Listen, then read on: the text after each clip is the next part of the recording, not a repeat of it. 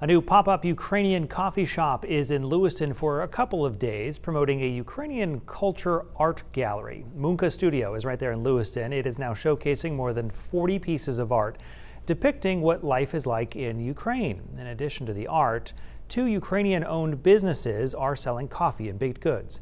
That gallery has pieces from more than 30 artists, some from Ukraine, some from right here in Maine, showing both positive memories of the country, but also the pain felt as the country's war with Russia goes on.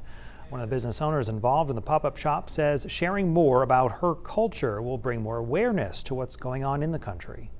Because when someone is far away from something, people tend to kind of forget and just, it goes to the back of people's minds, which is natural.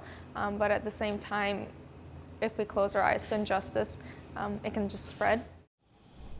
The current gallery on Ukraine will be displayed through the end of the month. That pop-up Ukrainian coffee shop will be open for one more day tomorrow from 8 to 1.